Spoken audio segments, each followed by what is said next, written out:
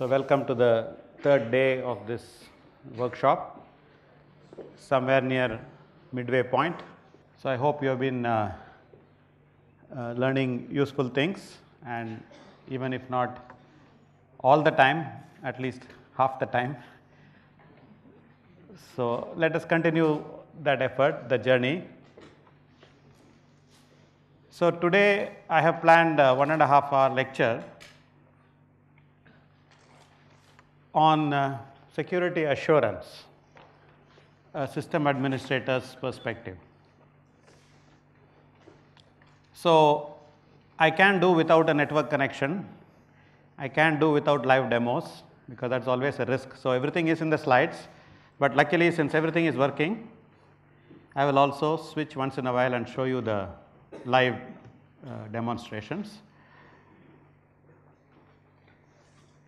So, the three parts in which I have divided the talk, the first two parts are just so that we get the perspective. Hopefully, we can be done with the first two parts, the good and the bad, in about 10 minutes. And that is just to set the stage, and the third part is what we call the ugly. So, everything looks good from far. Okay. So, as you go closer and closer, which is how do you defend, how do you build your services on the network so that security is not an afterthought. Security is while you build the design.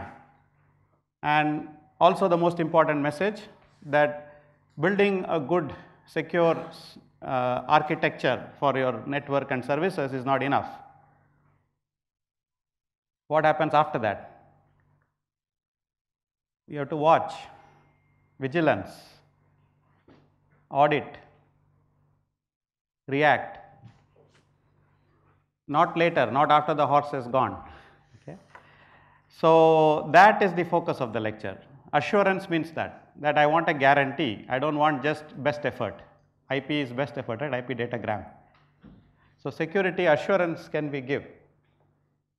So, you have to assume along with me that today we are all system administrators whose job it is to do this, although we are all faculty and teachers and all that. Put yourself as a system administrator, and the management, the director or the dean or somebody keeps asking you all these questions. You have to answer. So, that is the role. How will you give that answer? How will you give that confidence that what is going on today in IIT Bombay's network is secure, is safe, is stable? So, we will go into that. Okay. So, those are the third part. I will, I am sorry I did not put those two words on this slide. The two hopefully new things which you may not have seen before, which I would like you to take away from this lecture in terms of learning and teaching in a course. So, one of them is, the broader name is firewalls, but the method I am going to use is what is called IP tables. So, just it is not a quiz, just a quick show of hands. How many of you have used or worked with IP tables in some form before? Okay, so a few, that is good. So, please bear with me if it is a little slow or introductory, but that is an important part where we say how to configure the network in a secure way, to restrict the access, to control who can do what. IP tables is like a Swiss Army knife. You can do so many things, and we will give a flavor of that. That will come 2/3 or about 60% into the talk. And the next thing, and again I would like a show of hands. So, the broader framework is centralized logging and log management, but the software that I will introduce to you is something called rsyslog. Anybody has used that? Syslog, you all know syslog? So, this is like a, instead of a network based intrusion detection, a system or a host based intrusion detection. And the setup for that means that you have to know what is happening on the network, what is happening on your servers, what is happening with your users, who is doing what. So, that would be the two softwares that I would like you to take with you, the power and the scope. And when we teach a course, then exploring this in more detail will be good. So, one last remark before I proceed, that tomorrow's lab is not on these two softwares, because that is very hard to set up in a single PC and give you access to all the environment. Demos I will give a little bit today. So tomorrow in the lab you will be doing two other softwares which are sub pieces of this, which will help to build a bigger and more secure system. That is tomorrow morning's lab, and one of them is called AW Stats, which is for log analysis in a real time manner as the events happen to generate logs, and the other one is something called OSSEC, which is a host intrusion detection system, which will give you that ability to give the guarantee that if something bad happens, then with 99% probability I will know within 2 minutes. You can't give 100%, but you can at least say that I have set it up such that if what is the meaning of something bad. So let us start with that. In IIT Bombay campus network, what is the meaning of something bad happening? From the security perspective, network services and security perspective. So many things, right? Your web service stopped working, people cannot access your web page, your mail stopped, or somebody broke into your main computer, your academic office grades, or somebody stole your cash. So many things, all we talk about as security problems, or misuse, students bringing down some server, or hostels doing something bad. So you understand the scope is vast. So when we say something bad, this is where we have to start. This does not need any computer knowledge. This is where then you wear the cap of director and dean. Something bad is something that the director will say should not happen. Okay? He will not tell you use IP tables, AW stats, OSSEC and all that. He will say if something like this happens, if a student in the hostel in the night logs into this server or tries to break that server, I want to know. I want to know next morning on my desk. So can you do it? Okay, so I won't build up too much, because if I do, then you'll ask me, are you doing it? Okay, so we are trying is all I can say. Okay, but we are an academic institution, so we do not take this so seriously. But if you are a bank or you are a government like atomic energy or so many other railways, then you better have that confidence that your network and servers are safe, and you better put that demand on your system administrators. So is this clear? This is the perspective which we will spend the next 1.5 hours. So I would also like to make, I don't want to make too many disclaimers in the beginning. It is very difficult to pace such a lecture and finish exactly and so on and so forth.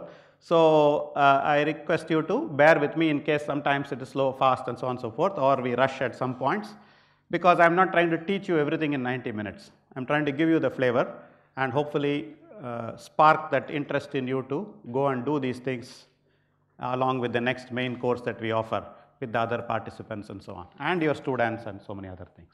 So let us start. So this is just 10 seconds. We all know this, I won't read it out.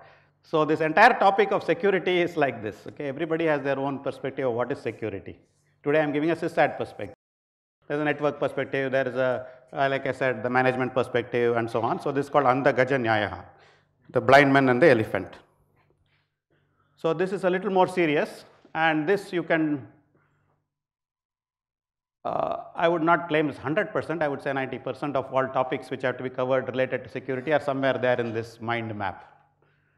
And in this course, I don't know which parts you are touching, which parts you are not touching and so on, that is for you to figure out. So basically there are threats, there are vulnerabilities, there are requirements, and there are mechanisms in the left corner. A lot of mechanisms you are learning in this course, authentication protocols, SSL. They are all mechanisms for what? For doing this security. And today's focus is this green one on the right side called assurance, that we want to monitor and we want to do emergency response and we want to recover after a disaster in case it happens, and we have to be ready for that, we have to be prepared for that. The rest of it of course is all important, and without all that you cannot do this, but this is sort of giving you the landscape. Okay, and today's focus is somewhere here. So I won't spend too much time on the other parts, which the rest of the course introduction would have done. This again just a few minutes, like I said, perspective only. The olden days is on the left side, when we had books and libraries and paper and microfilm and thesis stored in dusty rooms, which nobody goes and so on and so forth. Today, everything is digital, everything is online, information explosion, all those sort of phrases that you have heard. What I would like you to focus on is that keeping up, there is this again this standard thing they say, information, knowledge, wisdom, moksha. So I think that we should position ourselves in wisdom, right? It's not that you need to know everything. raw data, information. You don't even need to know knowledge. You don't need a Cisco, CCNA or Microsoft IIS expert. That I would call knowledge. Information is everything on the internet. Knowledge is how to do a specific tool or a specific application. Wisdom is what? Hopefully that as teachers, that is the role we should play as teachers and researchers. What to learn, how to learn, what to check, so that as technology changes and as data and information changes, we are able to still make some impact. Of course, the last one is just a joke. In our philosophy, we don't even need wisdom. What do we need? Moksha means what? Nothing. Zero, mind blank. Okay.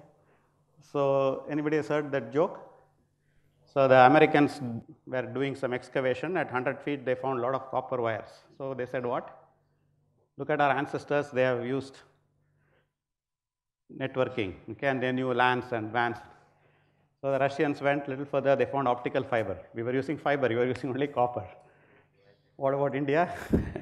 We went 1 mile, 2 mile, nothing came, so we said we were using wireless. So, that is moksha. Okay? So, you don't need, without anything, you can still be happy. So, it is a state of mind. Again, just 10 seconds on this. Apple falling on Newton, we all know. Ramanujam writing everything in one notebook or 2 notebooks. Have you heard of this? Ramanujam notebooks? So, it's all, even 7th standard, 8th standard people do all this now. 1 plus 2 plus 3, then it done. So, these guys are getting so much credit for being brainy and scientists and all that. They could do everything in one notebook or one page. Can we do like that today? So, we are very, very unlucky. We need collaboration, we need gigabits of data, we need computers, we need Hadoop, Yahoo, clusters, all simple things, F equal to MA, K-series sum, all that these guys have done and got awards. So, today we cannot live without any researcher in any field, that is all I want to say, which we all know. Again, I don't want to waste too much time on this. We know all this. That just like mathematics was the supporting science for all discoveries, physics or electronics or this or mechanical or civil engineering, mathematics is the core. Similarly, computers are becoming a core now. Without computers, advancing the state of the knowledge in whether it's biology or diseases or malaria, you name, or even today sociology, who will vote for whom, okay? Who voted for whom, why they voted. Previously, they would just with one page, one guy will act like a boss and tell everything. Today, there also you need data, big data, analytics. You have heard all those words? So, the good part is this, that without computers, nothing can happen. Of course, slowly I want to introduce the bad stuff also. Real-time internet security, real-time fraud monitoring, real-time screening of, who wanted to do that? Screen Facebook and Google posts, social media. Remember, there was a rumor that in Assam, Bangalore people started fleeing in trains to Assam, Northeast people, because they were going to be beaten up and all that. So, they blamed social media for that. Anyway, we won't go into politics today, not the right time. So, the last slide on the good part, that we all have to, we cannot deny, we cannot live in denial. We need computers, we need network, we need internet, okay, we need, I don't know whether we need Facebook or WhatsApp, but let's say we need Facebook, we need WhatsApp, okay. So, because mathematicians have found that, they can't live without that, bankers have found that, okay, nobody is using banks anymore, everything is online, payments, this, that, everything more or less. It's an exaggeration, especially in the Indian context, digital divide and all that, but you understand what I am saying, that this is where we are heading, okay, all transactions, PayPal, Bitcoin, you have heard of all those things? Security is important there also, but we are moving away without computer. And last one is us. So, please don't take all this seriously, especially the one about Akash, the tablet that will cure all the education ills of our country. Yes? No? Maybe? Maybe? Let me at least get a maybe. That's what we are doing here. So, that is an unfair criticism. We should only say that it will not cure all ills, but it can help. It's one of the factors, and there are many other factors which is without the teachers and the training 1,000 teachers, 10,000 teachers, one of the initiatives, we cannot do without the human in the loop. But there is no denying that our students do not think of us as the repository of knowledge and wisdom. Okay, they can access any lecture they want on their own? Do they need teachers? Do they need us? See, now it's harder, no? It's cutting closer to the bone. I can tell you that on security, take any topic, authentication protocols. The world's best lecture, let me not say the best, top 5 lectures are available. And I come and do it, I may be better than the top 5, very slight probability. But it doesn't matter much. I can't be so much better. There are 5 very good lectures. Yes or no? Take any topic you want. Best professors. Okay, I am better than them. All that we can concede. I am not saying you are not better. But they are not bad also, right? They are also okay. So why do they need us? So answer that later at your convenience. Okay. So now let me do a live demo. Next 5 slides was canned demo in case the live doesn't work.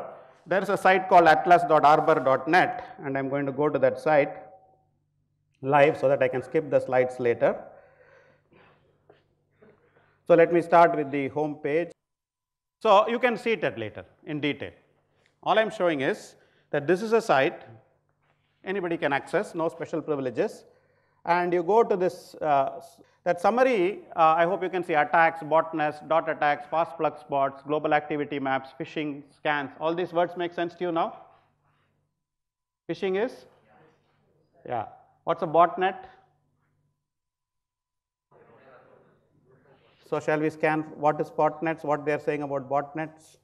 So I go here and it will show you, we just have to wait a bit, that here are the number of servers, percentage, that botnets is not showing a map, which countries, okay, are having servers. Botnet servers are servers which control these bots, which are spread over and infected many computers all over the world.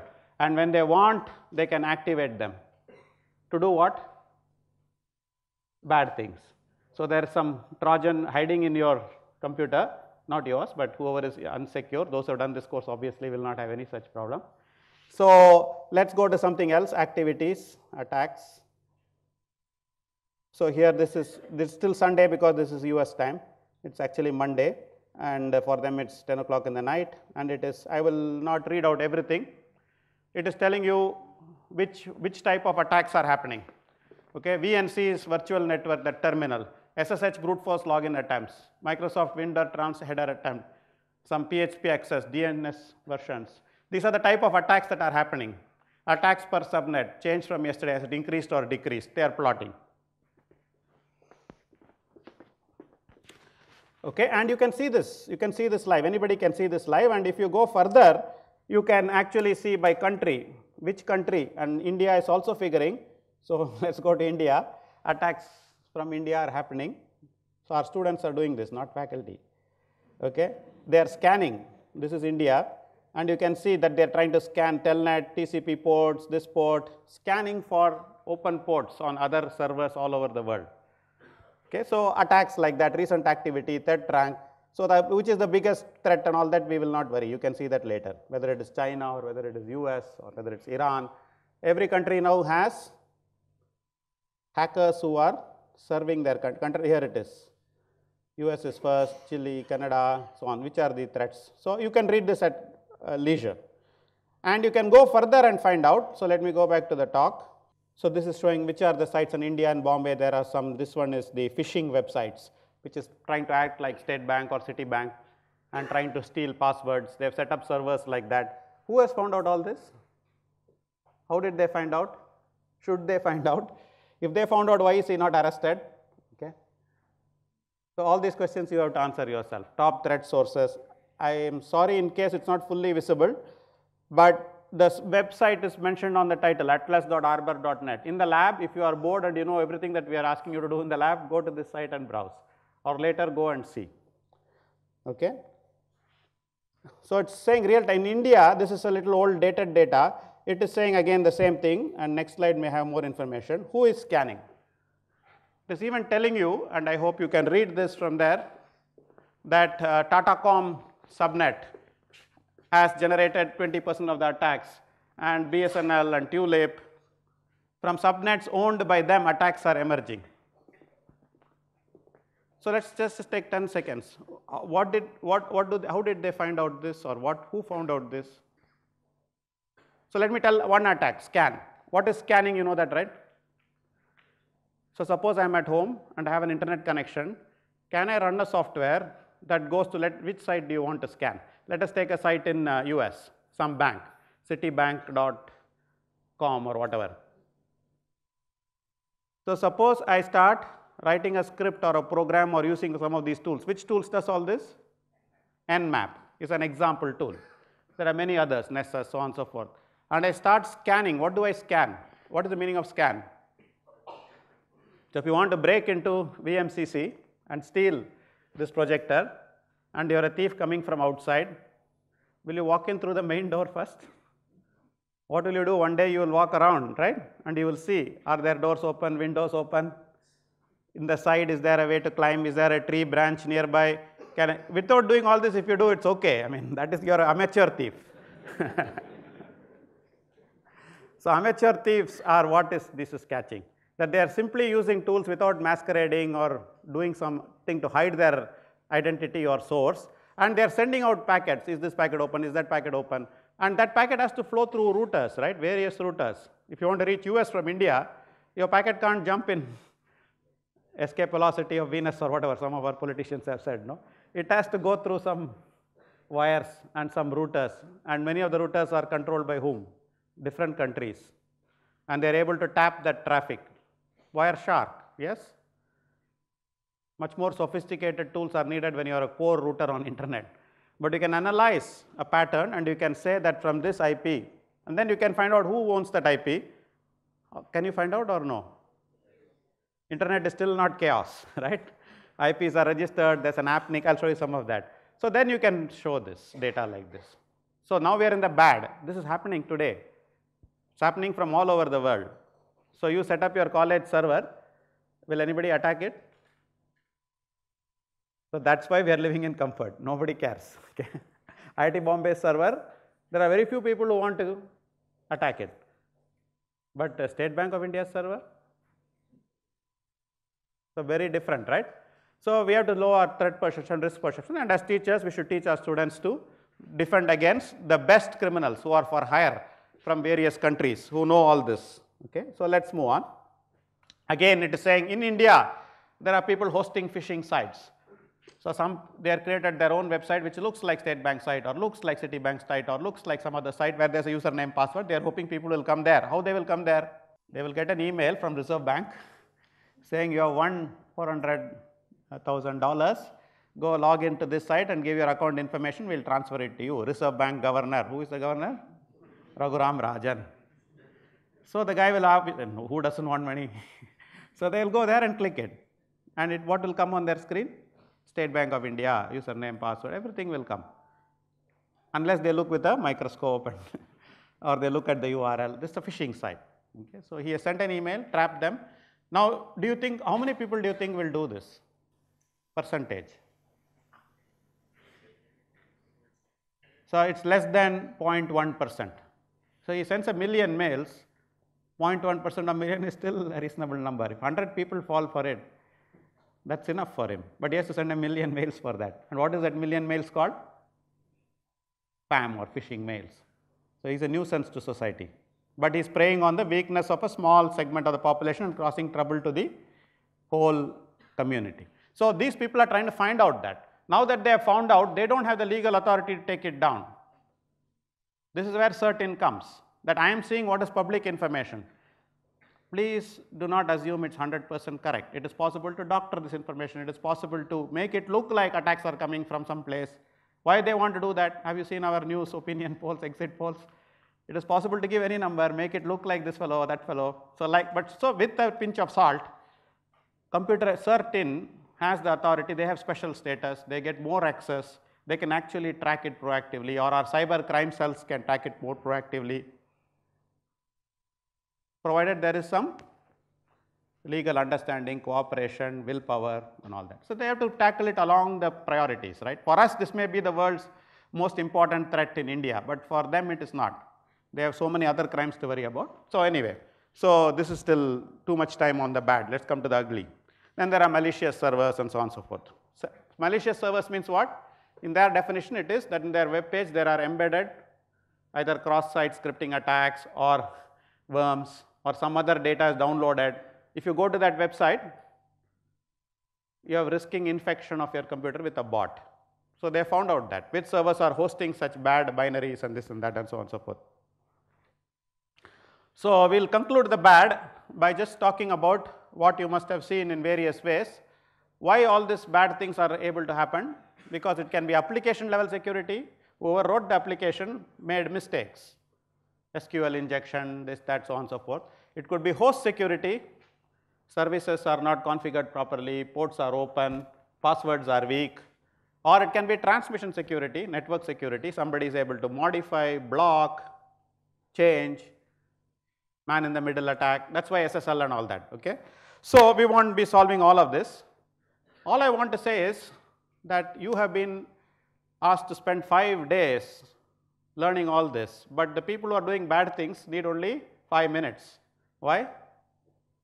Do they need to learn all this, Nmap, this, that, ports, SSL, handshake, this protocol, that, what encryption, elliptic curve, cryptography? They don't learn any of that. What do?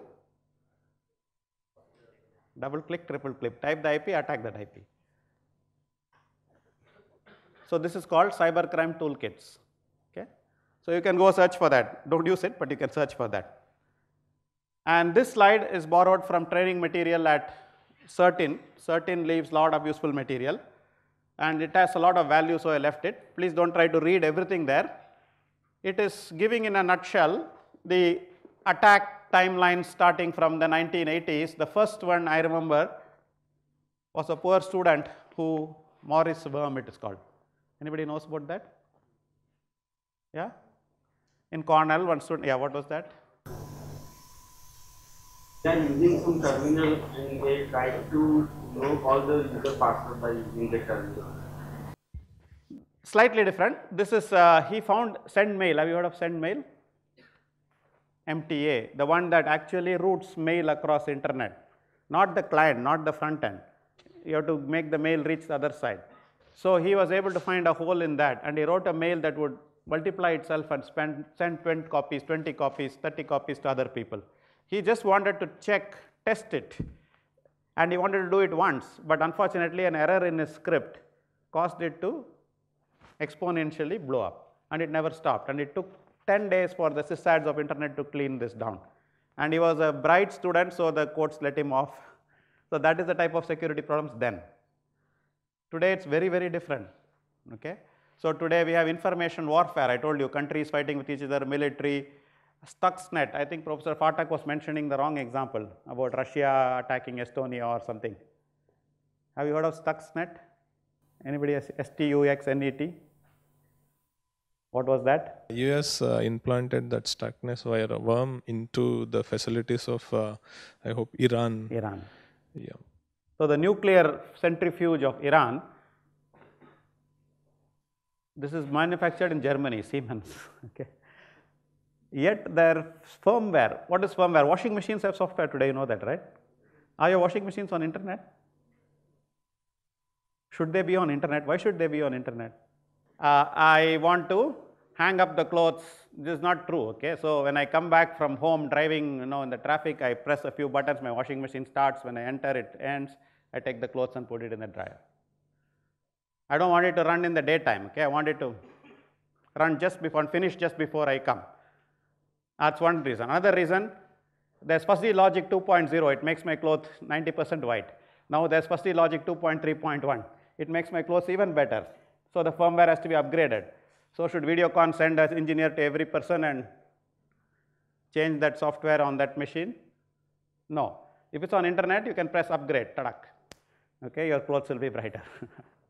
Anyway, so telling all that, the centrifuges which were controlling the nuclear equipment in Iran, that is for making the heavy water or extracting the uranium, they managed to tamper with that software to make sure that it didn't work properly. And it took a long time for Iran to figure out. Okay, so anyway, don't worry. All countries do this. And the next slide says that attacks are no longer by a single person like a student attacks are orchestrated. So denial of service attack, you have heard? I don't want from one machine because then I'll be caught. How do I want to deny service? I want machines in different parts of the world to simultaneously bombard. That's botnet, we are already seeing. So these slides are giving you this perspective, which is the bad part. That first I said it's good, without internet, teachers can't be there, mathematicians can't be there, banks can't be there. Now I'm telling you that internet, many people are able to attack easily. And therefore, all these requirements that my director will want, that there should be confidentiality, nobody should see anybody else's mail, there should be integrity, nobody can send mail on my behalf, authentication. What is non-repudiation? If I send my students a mail saying that their quiz on quiz 3 is cancelled, then I cannot later say I didn't send it, I'm giving failed grade to everybody. They should be able to prove that I sent it. Other way also. Okay. So then there is availability, all this, anonymity. And the last line is the punchline. We should assure all this on internet using a protocol called IP, which is like a postcard. Everything that you write there, the to, the from, the data, without SSL, without encryption, without all that, is visible to everyone. Okay? So we know that this is a very hard job, and other parts of the course are telling you how cryptography is the key, sine qua non. Without that, nothing. For setting up all these protocols, mechanisms, concealing the information, making sure integrity is there, hashing functions, so on and so forth. Today we are going to take the other job, like I said, as Sysad. We are coming to the ugly part now. So I have about an hour to do the ugly part, the good and bad are over. So this is our critical, is it a critical national infrastructure? What is this? Does anybody care if we just slip into this lake or that lake? We are mistake between two lakes. So suppose something comes and we fall into this lake, or we fall into, will anybody care? Hey, yes, I mean, go on. No. So it's a joke, because critical national infrastructure usually means banks and atomic energy and space and ISRO and all that. Okay. So this is how the US Homeland Security and all have classified it. And so I'm just for a joke saying that you are asked to protect IIT Bombay's network, saying that this is the world's most important resource for India, and if our server gets broken in that main building, then India will face a big prestige loss, therefore protect it. This is your job. How will you do it? So our solution is very easy. In Powai Lake we have crocodiles. In Vihar Lake we have leopards. And let me tell you, it's more effective way than what we are doing for the cyber security. Okay. So because fiber cuts, if anybody wants to cripple IIT Bombay, all they have to do is go into that main road. I won't tell you where. There are 2-3 yellow fibers coming out like this, just cut it. Nobody is guarding it, okay? Cutting it is a 2-minute job. You don't need even power hacksaws, even a normal hacksaw may do. Why we are surveying is because nobody knows where that wire is coming. So we are surviving. So that's why all this, okay? And they don't need to come through main gate and show their whatever badge or cards and all that. They can just swim across the lake, right? That's why we put crocodiles in Powai Lake. Okay? So that's not it. So let's spend 2 minutes. What will an attacker do? Let's say the attacker is not allowed to come near IIT Bombay. We have done a magic. He has to sit at least in Pune or in China or in Pakistan, or he can't come within a 100-kilometer radius. Can he still do damage? That's the type of attacker we are worried about. Not somebody who comes here with a hacksaw blade and all that. Okay? So what will he do? So I want to do the live demo. There's an example, dnsstuff.com. You go to a site like that, type iitbombay.in, ac.in, and it will tell you so much information about IIT Bombay. What is their name server, what is their IP address. And luckily for us, I did this yesterday, we have not failed, 0, we have set it up properly. There are 5 warnings, but 30 of the tests we have passed, and 5 more extra information items about us. So all this information is public, and you can do this for any domain. You can check out lot of information. So the second information that it says is that we have passed the mails MX records. This is important. Do you know what is MX record? That if somebody wants to send mail to us, what IP they should connect, which means what? That mail relay and mail relay 2, 103.21, 125, 126 is what? Public internet IP. and that should run all these commands. So they are actually trying reverse. There should be reverse lookup. I will not explain. It should also have from the address to the name mapping. Otherwise, it's untrusted IP. But if you have both, then you know that your server, which is your mail server, and if it is public IP internet receiving mail, it should allow anybody to connect to port 25. If you don't allow them to connect to port 25, they can't send you mail. Yes or no? So we should be running some service. And once you run some service, you are using some software. Which software? So this is the send mail or the queue mail or the postfix. So all these software written by you? No. Microsoft Exchange, MS. Was it written by you? Can you see the source? So again, please, I am not anti-Microsoft, although I don't like them too much, but suppose, is it conceivable that if you are using MS Exchange mail server software, that there is a subroutine there which says that on May 23rd, you please do this, send a copy of all some mails going to director@IITB to postmaster@microsoft.com. Can there be some hidden, what is it called? Rootkit, Trojan, hole, yes or no? Can it be there in sendmail or postfix? You know the difference between sendmail, postfix, qmail and this other one, MS Exchange? These are called FOSS or floss, which means what? Free. Free means what? Free has two meanings, zero cost. Free also means unrestricted, you can use it without licensing, 10 users, 5 users, 3 MB, 20 mails like that. Free. Open source. Open source means what? Code is not only available, you need not install binaries. So if you have the time and energy and you have the knowledge, you can read every line of code, you can compile the code yourself, get the binary and run it. And if you find code, buggy code like that saying send mail to post by Microsoft, you can remove it. Not only you, anybody in the world, all of them are seeing the code. If anybody finds any such bug, they will tell the others. Microsoft binary only. So we can use trusted binaries because it's faster and better. But in principle, he can now probe, see which software is running, whether you are using vulnerable software, even good software, even OpenSSL had a heartbleed. Did you know about that? So it is not that open source is not having errors or faults, just that it is open, more people are fixing it and so on and so forth. So he can find out from these IPs what services are running and so on and so forth, and he can try and get the attack. And he can find out now that server tells him that there is a web www.itb, it's a different IP address, and it has all this, it is enabled, it is SSL enabled. This is the certificate that IIT Bombay is using for its web server. I didn't put the whole thing, it tells all that. Now if you are using a compromised certificate or there is some problem, he can again attack. There are many, all I am saying is wealth of information is coming to him by just using a public website to check. He can trace the route to try to find out what are the WAN links, which service provider they are going through.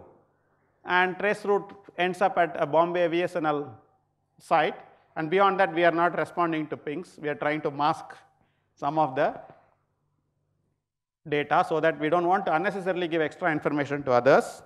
And very sophisticated tools are available to attackers. That is not part of today's lecture, but I am sure in the rest of the course you will see it. So let us get back to defense. So this is the problem statement, that the big bad wolf is not only on internet. They are there in hostel 5, hostel 6, okay? They are there in the main building, they are there in the residential network. We have to allow access to our network and resources to vendors, to alumni, to outsiders, those who want to apply to GATE. Okay? So that's the top line, saying that there are so many users, and there are so many applications. There are research, Moodle, our web pages, our other CD lectures. We have to interact with the world. That's our mandate. And there are administrative software. People want to pay fees, this, that, online. Parents want to see grades, secure way, so many other requirements. Then there is so much system software that we need to install. Then there is the OS level firewalls, LDAP, DNS, some of which we will see today, databases. Then of course the part that we won't see today, the PCs, the printers, the modem, suddenly power goes, something burns. More important, the fiber also, the UPS, AC, cables.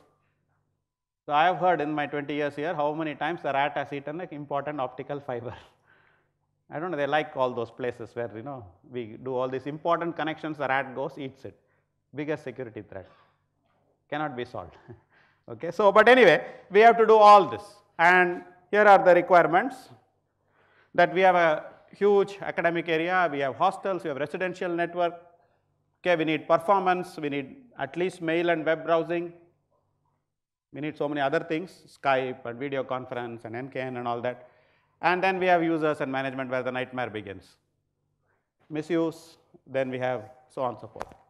Okay, so without further build up, little bit, this is now I am going to the next 10, 20 slides are not live demos. I hope I'll have time to show you today's network, today's setup, which is let's say 25% different from what I'm going to say in the next 10, 20 slides. These next 10, 20 slides are what it was 5, 10 years back, 5 years back. The reason being, I don't want you to attack our network. So you work with old data. It is more or less similar, but we have made changes, we have improved, we have added newer software and so on and so forth. But this would be a good case study. So that is the thing that we have. And here is an example of a open source router. We don't today everything that I am saying and using as software, there are equivalent commercial products. There are boxes, routers which are very compact and sleek, but we are using a Linux box with 5 network cards and connecting different parts of the campus. Why the residential network is coming through a separate router? More control. That's one more place where we can monitor. And why residential network is separated from the rest of the network? So that different policies can be set about which time, what they can access, how much per speed they can get in the bandwidth. So the IPs they use have to come via this router. So IP tables can be configured, and I'll tell you how, to allow better performance when you are working in the department and worse performance. I'm not saying that's a good policy. I'm saying that if you want to have different policies for different parts of your network, then you have to architecture should support that. So in some sense, this is the ResNet architecture. And this picture, I'll spend a few minutes. Again, I apologize in case it's not big enough, but you will all get the PDF slides later and you can study it in a little more detail. This again is not today's setup, but basically this is what is called the demilitarized zone. We are going to focus not on the end, what is in the desktops and workstations and department level servers and so on. We are going to look at the central facilities, which we will call the demilitarized zone. So what is below this is the IIT Bombay LAN. So there is one internal firewall. Have you heard of the word demilitarized zone? Pakistan Army is on that side, Indian Army is on that side, in between is? So usually they should fight each other, but sometimes if spies are coming from here also, they will block. So internal firewall is there, so that our internal users also cannot do bad things to our servers. An external firewall is there, it's on the top, which prevents the big bad internet from doing bad things. And these two firewalls have to work in cooperation with each other. And in between, and again I'm sorry the picture may not be as clear to you, there are all these servers. So I will try to just say a few things which are interesting. So we have called here LUM1, LUM2. Load balancer is the official name of software like this. What is load balancer? That when I want to browse the web, there are now 10,000 students, okay, total 25,000 people have access inside IIT. Should they all try to go via the same proxy server? No. So we have several cluster of proxy servers, and this now redirects the load and balances the load in either round robin fashion or load basis. So we need that. Similarly, on the other hand, we need load balancers for people coming in to send mail to us. We can't have only one machine receiving mail. Just a quick guess, the answer is coming later. For 5 years back, how many mails does outside internally leave? From outside IIT Bombay to IIT Bombay, how many mails comes every day? So think about it for your institute, then think about it for IIT Bombay. Okay, so 5 years back, it was 60,000 mails per day. Now I'm sure it is at least 10 times that. It's not a guesswork. You have to know this, right? You can't just guess. Why should you know this if you're interested in security? So why should you know this? Why should you know how many mails come? So my slides are there, I'll explain, but let's just try this one interaction. Is the number of mails coming into IIT Bombay every day something that a system administrator should track? When there is an attack, he would be able to detect that. Excellent. Give him chocolate, eclair, whatever. Okay. So this is the first principle of security. If you don't know what is business as usual, if you don't know what is normal, what is abnormal, you cannot be secure. So if you are getting every day 50,000 mails and one day you get 3 lakhs, are you just going to say, okay, today 3 lakhs, again 50,000. Like that every Thursday you get 3 lakh mails, other days you get 50,000. Are you going to keep quiet? Is there a security implication? It may be harmless. It may be on Thursday, somebody is very interested in praying which god is famous on Thursday, I don't know. And he is sending all these mails saying Jai Hanuman or Jai. It may be harmless, but probability of it being harmless is less than probability of it being harmful. So this is what is called knowing the status, knowing anomalies, anomaly detection. Okay, so we are going to see that load balancer makes our job harder, that all the mails are not coming to one place, they are coming across many machines. So when mails are and they are coming across many WAN links. So where is this information? How to consolidate? How to analyze? That's the goal. Okay, that's where the next 2 things are going to help, that rsyslog. Okay, I won't explain everything. We have machines for sending mail, we have machines for proxying, internet access, SQUID it is called. Then we have machines for the reverse, the vhost. I'll explain that again, and maybe the slides will be easier to follow if you just do this thought experiment with me. You went to the lab and you tried to find out the IP address of www.csc.iitb.ac.in, CSE department's web server. What do you think the answer will be? No, but what should it start with? Guess. 10 point something, right? 10.105 is CSE department subnet. Okay, so 10.105.x.y. That is the CSE server. E will be 10.107.u.v. Civil engineering will be 10.101 or something like that. We have decided to split our subnets like that. Each department is getting a 10 dot something something. Yes? Now you are outside, you are in Japan. What should be the IP address when you ask for www.csc.idb.ac.in? The IP address of firewall. It cannot be 10 dot. Why? Only one IP address of firewall only. Network address. So there are many ways to do this, but it has to be a public IP address. It has to be an address which is reachable by rest of the world. So that can be the firewall if you use what is called NATing. And but it can be like in our design, we have what is called a virtual host.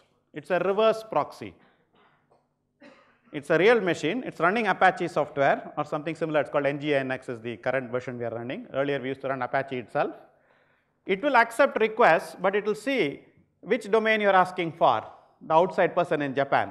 If he is asking for www.csc, it will, from the inside firewall, go through that and get the data from sir and give it out. So he is not having any data of any department. He is acting as a reverse proxy. Proxy we all know, right? First we send the request to the proxy, proxy gets data for us. This is the reverse. Outside us is sending request to this, and that is the machine shown in the left as a cluster of machines. That cluster is also important to analyze. Why is it important to analyze? Who is visiting, what they are visiting, what they are trying, which type of request they are sending. Are they sending payloads which are, what's the payload? In the request you can, all these cross-site scripting, or many other things. So if you don't watch that activity, and that activity is not visible in your server, right? Your www.csc, sometimes it's better to do the control there rather than let every department control everything and analyze. So centralization, the power of centralization. First, of course, IP addresses forces you to centralize. Okay. Second is application level, means more logging, more control. Firewall level, if you do the NATing and translation, less control. So these are design choices. So this is where I wanted to give you a flavor.